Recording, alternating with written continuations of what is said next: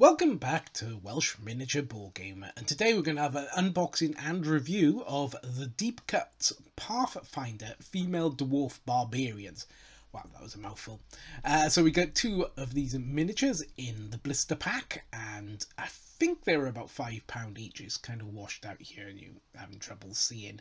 So £5, so that was about £2.50 each, if I remember rightly. And looking at them straight off, at the cover, well, the back of the box, yeah, they look okay. I'm not sure about the paint job that they've chosen, but we shall have a look at that later on.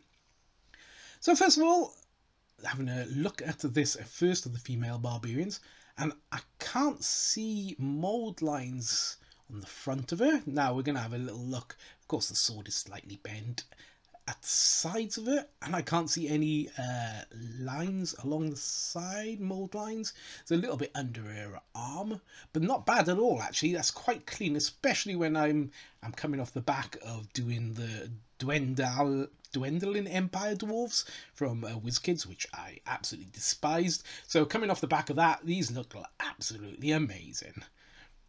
So then we got this other sculpt, which has got like this an axe and a hammer, which is pretty cool. Yeah, she's got a mould line across her hair, which is a bit awkward because obviously that's going to be harder to disguise. Can't see any mould lines along the sides, which look pretty good.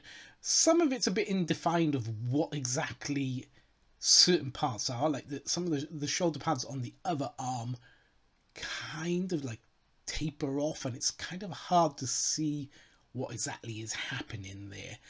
But you know, we'll see once we get it painted what it ends up looking like. So jump ahead a couple of weeks, and here is what I painted up. So here are what they look like painted up, and this is the first one. This is the one I thought was probably the better of the two sculpts, or better of the two sculpts that came out in the actual process, and I think she looks really good. I did her with burning red hair, so she's kind of like a red Sonya dwarf, being a barbarian. She looks pretty cool. I kept her in leather armor because, yeah, you know, that she is meant to be a barbarian, and she does look pretty darn good, even if I say so myself. I'm really quite impressed and quite happy with how she turned out. I put them on like the 25mm raised bases because I kind of like those bases more than the flat ones for dwarves. You know, it raises them up a little bit and makes them a little bit more interesting, you know. So then onto the second one of the sculpts. I gave her metal armor because it looked like more like she was wearing metal armor, so moving away really from the barbarian that she's meant to be. But still, you know, I'm not going to tie it in just because they said it was a barbarian. It is a barbarian. I would say she's more of a warrior. And again, she looks really good. That mould line on the top of her head, you kind of can see it, even when I did try and, you know, sort of cut grooves to try and break it. And, you know, the hair colour I like. And I think they're really nice looking miniatures. I got no problem with these whatsoever. Yeah. And a nice change from painting those previous dwarves, which I really didn't like. So her next to a Reaper Bones miniature. Yep, the sizes look comparable. You know, she is shorter, obviously, but, you know, I'm guessing there are shorter and taller dwarves around.